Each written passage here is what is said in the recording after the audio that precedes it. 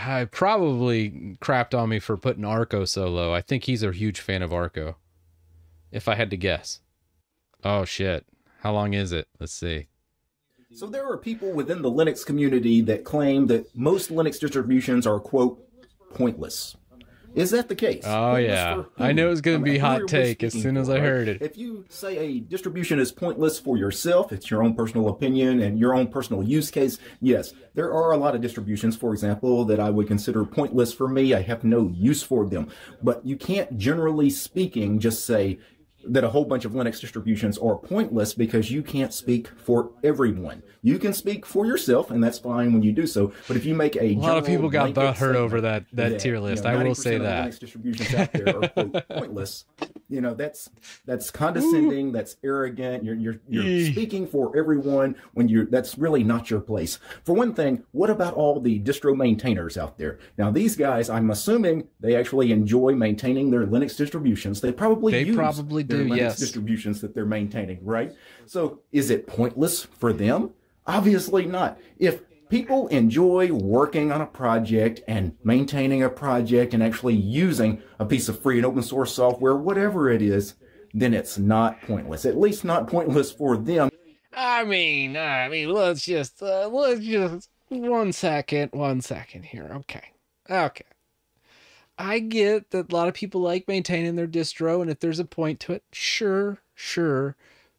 But I mean, a lot of those I put on the list of pointless are pointless. They're spending a ton of time, and all I'm saying is it's kind of pointless for them to do that when they could contribute to the upstream.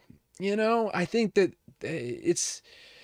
they'd get so much more out of it. I want to say, like, from just giving back to that aspect, I feel like it would just reach a broader audience and their work would be more appreciated than being in a pointless distribution. So I get it.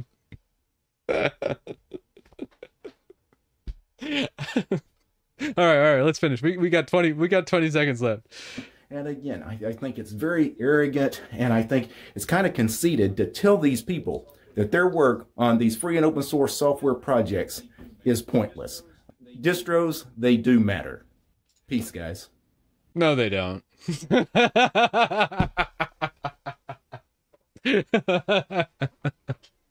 So, here's kind of my take on that. They really don't. Like, I get where the hardcore Linux crowd's coming from for that, where and I totally get why, like, if I was a maintainer of a distro and I made a tier list and put that distro in the point list, I would take offense to it. I get why people are mad. So, like, by no means am I striking out of the people that are like DT. I don't think he maintains a distro or anything, but like many other people that do, I get that they're mad at me for calling their distro pointless because they've spent hundreds of hours of work. I'm just saying they could spend that work somewhere else and reach a broader audience. Is in, you know, contributing to Upstream Arch or contributing to Upstream Debian, creating more GitHub projects and utilizing it. Like, take Arco, for example, which I put in the pointless tier, right? Dude, the guy he's super talented. Like, when you look at his GitHub, it's great. Like, Arco GitHub. Yeah, Arco Linux. There we go. Like, oh man, it's so cool. But I like to come in here and I'll literally just steal from him and be like, hey, you did a good job setting that up, but I'm going to put that on Arch. So I just feel like if you would have just made that and put it into like a more of a script and put it on GitHub and had those people use it, and people are like, well, what about the normal people that are using GitHub, or not normal people don't use GitHub, but we just need to refer to Linus's video to figure out that, because he was like, I don't know if you guys remember this from Linus's video, but he was like, I need to get this script. So he was doing like a file save as. I don't even know how he did it. It was like the most ridiculous way of, he was like, right click, save as HTML. And then he was like copying out this instead of just clicking raw and getting the file. But I digress. Normal people don't use GitHub. And I get that. But then again, do normal people really use Linux that much? I think they stick to like the mints of the world. And like an Arco Linux, why I call it pointless, is mainly just because a normal person shouldn't use Arco. A normal person shouldn't use Garuda. Like all a normal person that doesn't know much about that and can't use GitHub, what they're going to do is they're going to get on there. They're going to get on the AUR, and then they're going to install a whole bunch of crap that nobody wants. And then as soon as that happens, they're going to be like, Linux sucks. Linux just, things break. When I update it, I'm going back to Windows. And that helps no one. It just pisses everybody off. So when I call the distro pointless, I know that it hurts people's feelings. I'm just like, I get it. But at the same time, it just needs to be said, because all you're doing is putting this false facade up that Linux is perfect, and then they go to do it and use these distributions that are really easy and set up for the new user, and then they just break it. And if I had to give them any kind of credibility of why you should use it, is maybe for you to install it once and then see what they did and then go, oh, I like that, I'm going to put that on regular Arch. Or, oh, I like that, I'm going to put that on regular Debian. I get that. Like maybe to understand the complete tool set. That's what some of these distributions do. So maybe not call them pointless. Maybe call them exploratory distros. Maybe that would have been a little bit better. But it's YouTube. Calling them pointless kind of gets people riled up, and that's what you should do for YouTube. So, distro have feelings too. I get it. Everyone should just Linux from scratch. Yeah. I mean, and here I am sitting here in Windows, It's like throwing stones in a glass house. I mean, it's fine though. At the end of the day, I think a lot of it is just learning. And I think that's the big thing I care about. People see stuff and learn something from it. I think a lot of people get confused or scared of the Linux distros. And the whole point of that tier list was just to it was meant for a noob. And really a noob that looks at it and goes, hey, I need to figure out what to install first, and not be just completely like overwhelmed with choice. And that's what I did with that tier list, was just for someone that is freshly from Windows, that's going, hey, I want to try this Linux thing. That tier list was for them, just to go, hey, oh, well, everyone was saying that was good, but Titus said it was pointless. It was more to steer them towards a distro that wouldn't completely shit all over them at the first chance it got. Because almost every Arch-based distro would do that. And that's the main problem. So that's all I was saying. But yeah, that's a good tidbit from old DT. Yeah, he was a little angry. Wouldn't be the first time. Probably not the last time. I think the tribalism is harming the Linux community. People get so sensitive. I mean, yeah, I think that's something. There's something to that with the tribalism aspect of it. But I did the Windows tier list. I'm about to release that video. I'm gonna try and release that tomorrow, the Windows tier list. But I'm sure people will love that, because Windows users love crapping on old versions of Windows, especially the bad versions of Windows. And then kind of shaking up what people think about some of those versions. But most people will see that tier list and go, yeah, I think it'll be a lot less people upset over, for sure. Most Windows users know the shortcomings of Windows, but we use Windows mainly because a lot of times it just works for what we know, or you don't have the compatibility from something you might be like a hardware aspect of things. And it's like that old, like I think I said it in another stream, it's like an old drug addict friend. You just wish he would get better, but he just keeps doing what he does, That's Windows. We all the Windows users out there, whenever we use it, we're like, come on. That didn't just happen. Microsoft didn't just do that.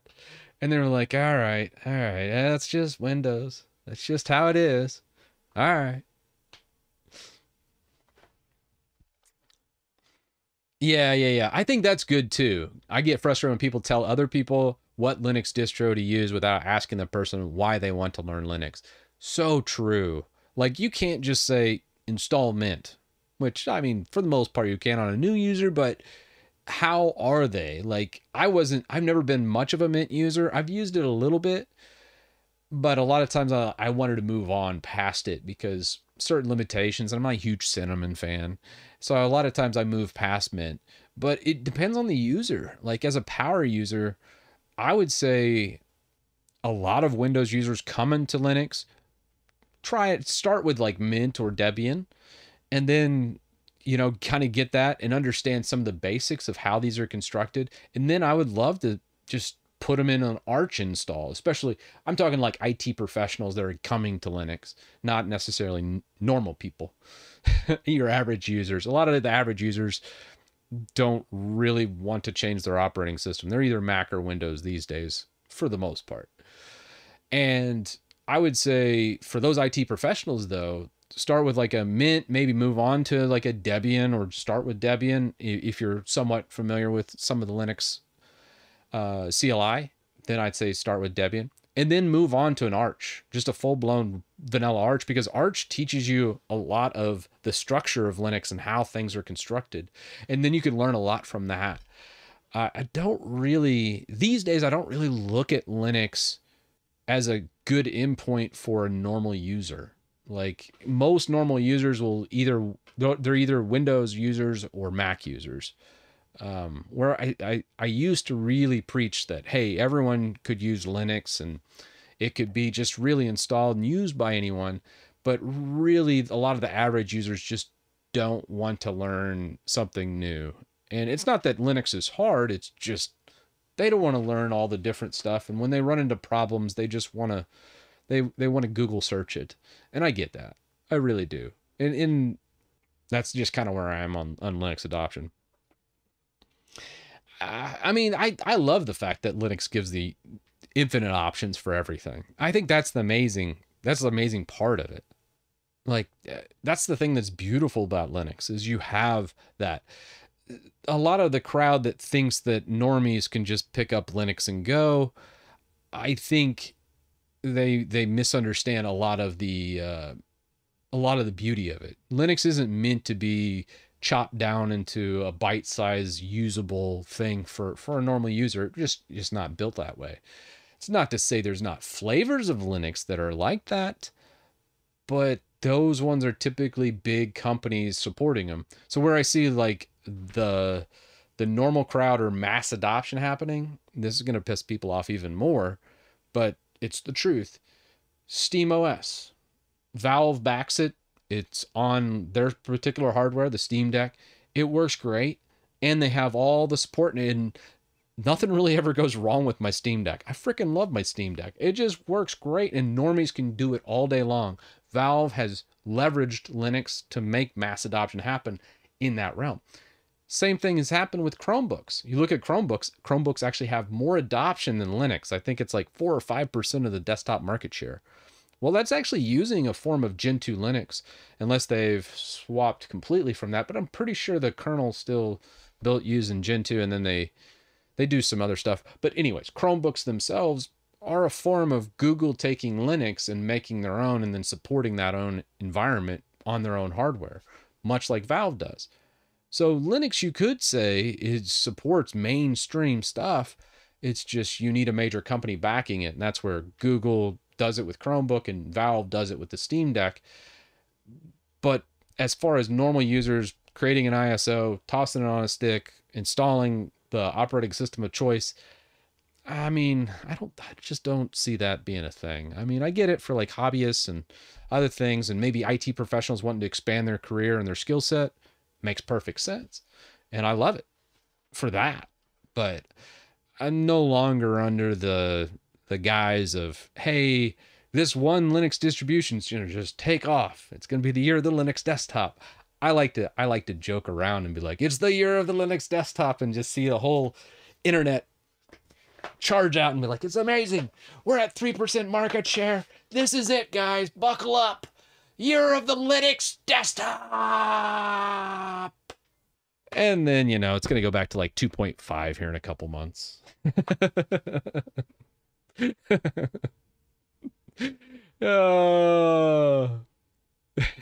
think we're in year 10 of the Linux desktop.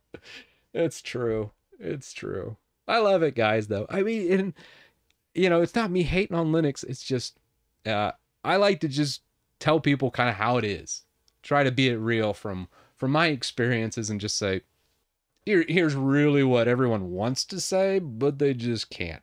Or they haven't quite gotten to this point in their journey yet, but this is where they will actually end up.